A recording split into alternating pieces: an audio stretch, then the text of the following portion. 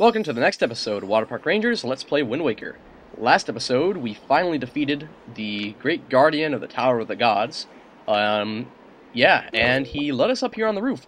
We have exactly one arrow left also, how cool is that? So just in case we need to use an arrow, we have it. Yeah, so what's up here is a place you can only go to once, right now. The only thing that's really here, besides an awesome view that you can't see because it's just too high and surrounded by a very high wall, I'm just opening the charts in case you were wondering, is a giant bell. You'll ring this bell by latching onto that section of the ringer, or whatever that part is called, with a grappling hook and swinging back and forth. Very cool effect. So it's kind of like a giant bell tower, even though it might seem more like a lighthouse. Well, really, I mean, what is this thing? It's like a giant godly tower. What more is there to say? So the ringing of the bell, like, summons up this light portal thing in the ocean. And then somehow we magically appear right there, because we're super fast like that. You have done well, Jack. It would seem the gods have acknowledged you to be a true hero. But this does not mean your trials have ended here. Once you take your first step into the world beyond the ring of light you see shimmering in the waves before you, your true trial will begin. Are you ready, Jack? Now a very big cutscene is coming up. It's really cool, so I'm actually not going to commentate during it. Commentary will return after the cutscene is over.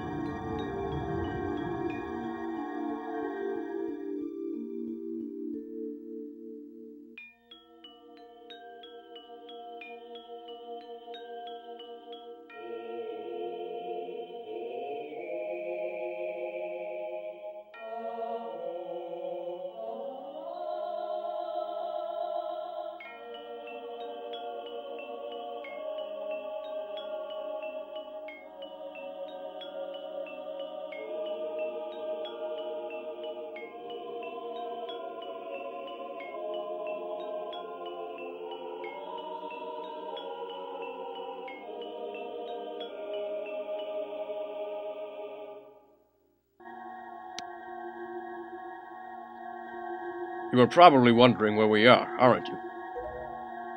Unfortunately, there is not enough time for me to explain it to you now.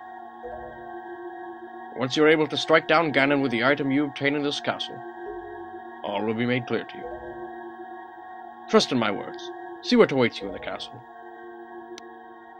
So by now you've probably picked up a few strange details about this place. Number one, it's underwater. Number two, it's like entirely black, white, and gray.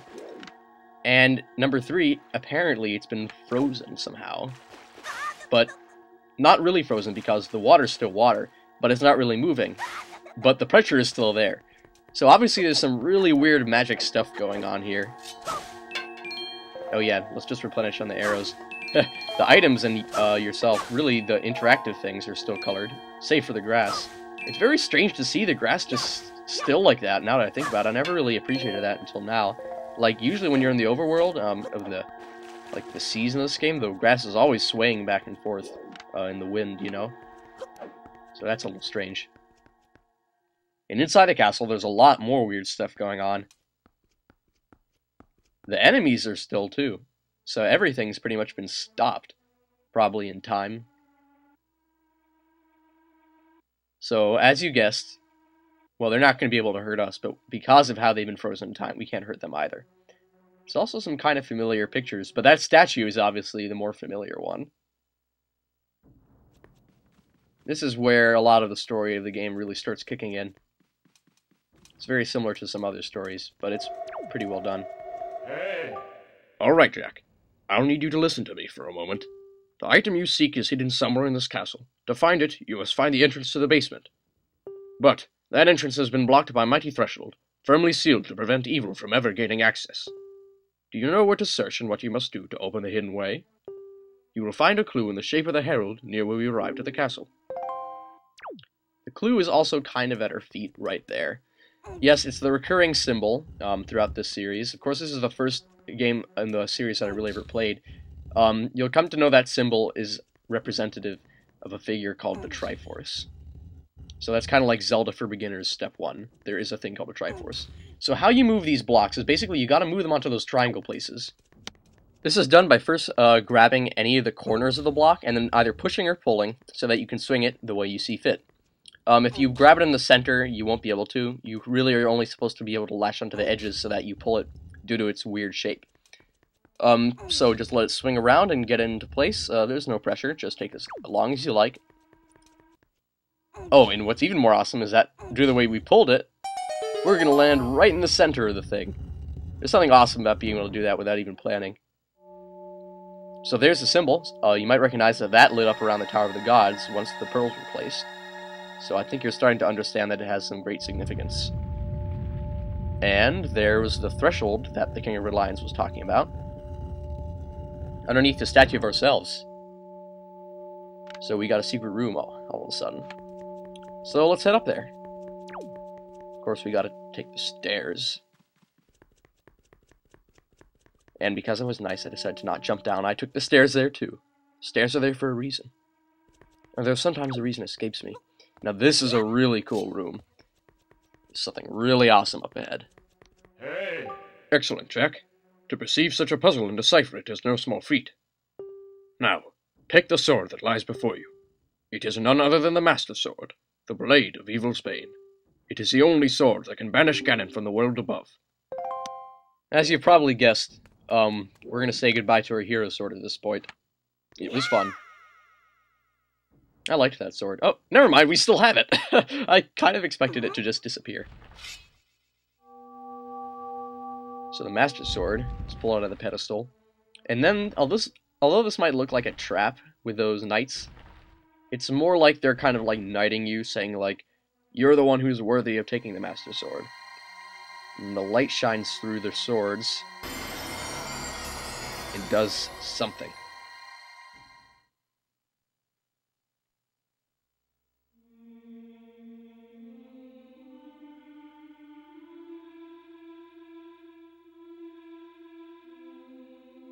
I always thought this was such a cool effect.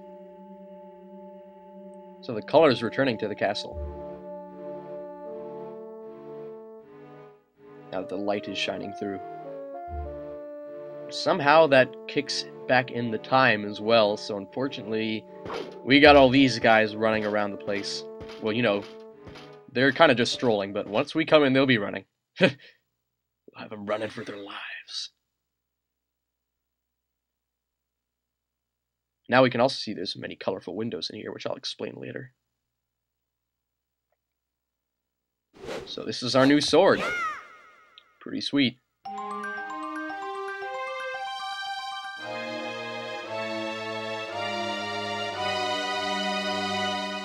You got the Master Sword, the legendary blade with the power to repel evil, once wielded by the legendary hero himself.